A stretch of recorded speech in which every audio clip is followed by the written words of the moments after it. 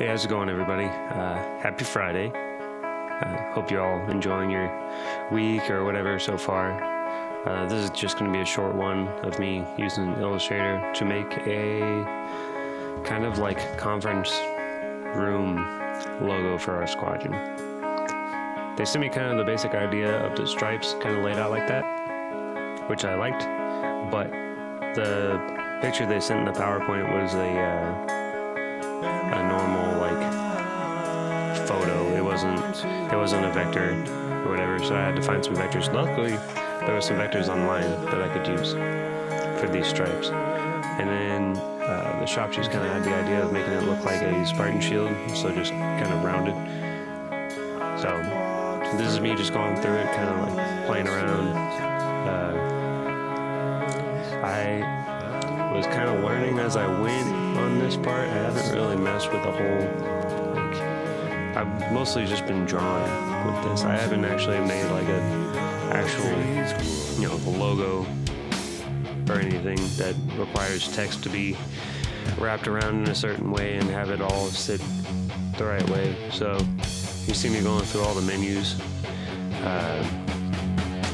Eventually, after trying to give up learning it myself, Illustrator is a little bit more intuitive than Photoshop. Like, it's a little bit easier to learn, but not by much. Sometimes you have to go to YouTube University. But yeah, this is probably what took the most time, trying to write words on a path. So on the circle is just kind of how you do it. And it was giving me trouble for a while. But, I eventually learned how to do it and all that fun stuff.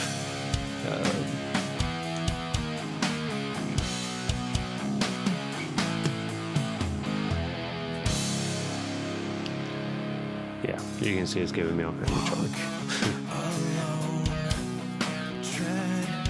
So this is kind of like the basic idea of, what I had in my head. Kind of the rounded off words, the stripes in the middle, and then as you'll see later, I'll add some like cool Spartan stuff to it. Sorry if that sounds weird. I ended up biting the end of my tongue the other day, which hurt. So it's been hurting for the past few days, and then sometime in my sleep last night, I bit it again in the same spot, and now it really hurts. So it kind of hurts to talk, but hey, it is what it is. We'll power through it. So it's looking like I finally got this where I wanted it. Now we're just looking for different options and stuff. Drop shadows, making it fit the circle better. Like I said, this probably took me the most time out of all of it. Trying to get these circles to line up and be in the right spot. Hey, look at that. Going through all the menus, trying to figure out what I can do with it, like what kind of cool effects I can add. I wanted to add a gradient background. I figured, making it look kind of Aero Forcey with the silver and the blue and the white might play well aesthetically, but getting the gradient to line up with this was kind of a pain in the butt. I think it's turning out pretty cool so far, though. Still me going through the menus trying to figure out, hey, oh, there it goes. Trying to figure out what I wanted to do. You can do like left to right kind of gradient, or the circle, the radial, which is what I ended up going with. Make it look like a shield. Tried some different things, like having a shadow in the middle too, but it ended up just looking too weird, so I went with.